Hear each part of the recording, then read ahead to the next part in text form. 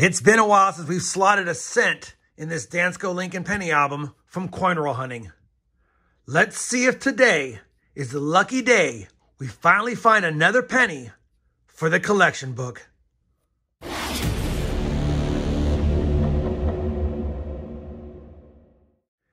Hey everyone, it's RobFindsTreasure. Welcome back to my channel. We have a 2-box penny hunt in our quest to slot another cent in my Dansko Lincoln penny album, and you guys know the drill. We're going to hunt the 100 rolls in front of me and see if we can find some goodies. Now that being said, we have found 209 pennies of the 234 this book holds through the first 288 boxes. Obviously, this is going to be another episode, 153, and it's boxes 289 and 290, and I do have 2 circulated boxes in front of me, so we know we have 100 rolls to hunt through in our quest. Obviously, I'll give you guys a look at these books at the end once I compare the finds to them to see if we have any additions or upgrades, but hopefully, we just have at least a good hunt, find a good amount of wheat cents, and maybe if we're lucky, like I said, get something for the collection. Now, I've already popped the top of this first box to validate that it is circulated cents. It is, and I only checked the top row enders on both sides. Definitely looks like we have some copper in this box, so that's always a good sign, or at least a good sign that there's some older cents in the box. I'm going to go ahead and kick off this hunt with the first roll, and as soon as I have a find in box number 1, I'll bring you guys back in. Our first find is going to come in roll number 3 of the first box. It's just going to be a common 1946 Denver, but it gets us started, and that's always a good thing. Roll number 5, our second wheat cent, is from 1951, minted in Philadelphia. Roll number 9, wheat cent number 3, a 1952 Philadelphia.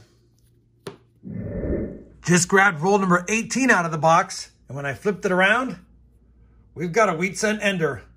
Let's see what year it is. That wheat cent ender for number 4 of the hunt is a 52 Denver. Roll number 24, 5th wheat cent is a 1945 Philadelphia. Roll number 25 is going to give us 2 more wheat cents for 6 and 7. We have one in the front, so I flattened out the roll and I see another one peeking out. Wheat cent number 6 does look like it could be old because it's corroded, I guess. Hopefully we get a date. And that's going to be a 46 San Francisco. Yeah. And I don't see the S over D over mint mark, but we'll still take that 1946 S. And wheat cent number 7 in the back. And that's a 45 Denver. We'll take them. 7 wheat cents now, halfway through the box. The very next roll, roll number 26, is going to give us 2 more wheat cents for numbers 8 and 9. Right here in front, wheat cent number 8 is a 47 Denver in decent shape. We'll take that. And wheat cent number 9, peeking out back here, is going to be one from the 30s. It's not one we need, but it's good seeing one from the 30s, and that's in pretty nice shape. 1939 Philadelphia, oldest find of the box, and now 9 through 26 rolls. Roll number 27, 10 Wheaties. And that's a 46 Philly. Roll number 37, wheat cent number 11, a 54 Denver. Roll number 38 is going to give us 12 wheat cents so far with 12 rolls to go. And that's a 41. Is that an S, I think? It is. 1941 S. I almost said Denver, but we'll take the 41 S for sure. Roll 39, and we've got a baker's dozen. Wheat cent number 13 was facing me. It's a damaged 1945 Philadelphia. Roll number 43 is going to give us wheat cent number 14.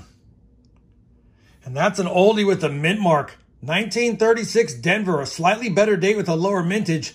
Not one we need and not in condition to upgrade, but still another nice find. 230s wheat cents in the box.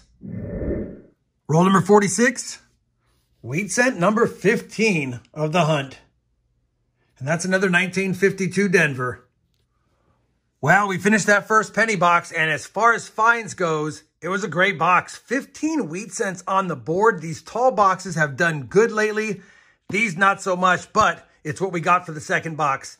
2 from the 30s, a 36D and a 39P. 2 1959s, no bright and shinies, no 69Ss, no Canadians, but 2 pounds, 3 ounces of copper, and I'll take that as a good start. 1 box down, 1 box to go. I did see that it was circulated coins from the holes in the bottom. Didn't see anything fancy from the holes in the bottom. Let's see if we have anything on top to report back. If I can open it. Holy cow. All right. Yeah, I don't see any wheat cent enders, and it does look like it has less copper than the last box, and the last box didn't have a lot. Either way, it's what's on the inside of the rolls that matters, and I'll be back when I have my 16th wheat cent or another find in box number 2. Roll number 5 of box 2 is going to give us our 16th wheat cent of the hunt, and take a look at the date. 1939 with the San Francisco mint mark. Let me just confirm. Definitely a 39S, and the 39S is another lower mintage penny, and we'll definitely take it. Our third from the 30s, too, with mint marks. Roll number 8 is going to give us another old wheat cent with a mint mark for number 17. And take a look at this one as well. 1937 San Francisco. That's even lower than the last couple. It's got some scratches on it, but there was a time when I couldn't find San Francisco minted mid to late 30s wheat cents, and we've got 2 in the same box. 4 now, pre-40s, 3 with mint marks. Hopefully that's a good sign of what's coming up in this box. Roll number 60 of the hunt will give us wheat cent number 18 of the hunt, and they're getting older. Look at this one. 1920. Decent condition. Probably was cleaned a while ago, but a full date and nice rim. 1920 Philadelphia, common one, but a 103-year-old cent in the box. 5 now, pre-40s. Roll number 70. Wheat cent number 19 is going to be a 1944 Philadelphia. Same roll, we have our first variety found. It's a 2000 Philadelphia wide AM. You can tell it's the wide AM because the A and the M are not only separated by more than they should, because typically they're touching, but the FG is almost touching the building. I don't find a lot of 2000s, although the 1998 and 2000 wide AMs are the most common. I usually find the 98s. You know, it's only about a $20 coin in mint state condition. And even though this one is probably in a AU condition at best, not one I would grade, still nice to see because I haven't found one of these in a while. 2000 wide AM, we'll take it. For those wondering why it's the wide AM, they accidentally used the proof reverse dies from the 98s on the reverse of these instead of the regular business strike reverse die. All right, first variety. Oh, and while I have you here, I was checking for the 95 Denver DDO and noticed we had a nice little die chip, a couple of them on this coin. So I figured I'd hold on to it as a miscellaneous find. Plus, it's in pretty nice shape to boot. Now that we covered that, let's get back to the hunt. Just splashed out roll number 72 of the hunt, and I think I see 2 wheat cents for numbers 20 and 21. Wheat cent number 20 peeking out right here towards the back of the roll is going to be a 56 Denver. And wheat cent 21 looks like it's damaged and could be another oldie. Wheat cent 21, it's not that old. 1945 Philadelphia, we'll take it. 21 Wheaties now through 72 rolls. Roll number 74, wheat cent number 22 is a pretty nice 1958 Philadelphia. There's a very rare DDO on it, but it's pretty naked eye visible, and I don't see it. Either way, still a nice looking coin. Last year wheat cent, first from that year we have found. Well, roll number 84 of the hunt is going to give us not only a wheat cent, but a mint air. Take a look at this. 1952 San Francisco with a clipped planchet, and technically you always want to look 180 degrees across to see if there's the Blakesley effect on the coin. And you can see that right there. It's a little soft edge, and that is exactly 180 degrees away from the clip. And I think we can probably see it naked eye visible. If I flip it around, yeah, you can see a small protrusion at the bottom right here. Exactly 180 degrees across from it. So that's not only a 52 San Francisco, it's a clipped planchet with what's known as the Blakesley effect. That makes it definitely genuine. Very cool find. Small clip, not really worth a whole bunch more, but still a fun find nonetheless. And our first 52S of the hunt. I'll put it up top since it also has a mint air. Now let's get back to the hunt. Roll number 94 is going to give me a first as far as the number of finds that are clipped planchets. Take a look at this. 1970 Denver. And yet again, we have the clip here, small clip, and a little bit of softness on the strike on the opposite corner. Can't get mad at that. That is another clip planchet. I don't find these too often. That's only a 1970 Denver in terrible shape, but still pretty cool finding two in the same box. We're stuck on 23 wheat cents for a little bit now. Hopefully we can get a couple more. Well, we finished that second penny box and definitely cooled down in the back half of the box. Only 1 wheat cent found after roll 25. So it gave us 8, a total of 23 for the whole hunt.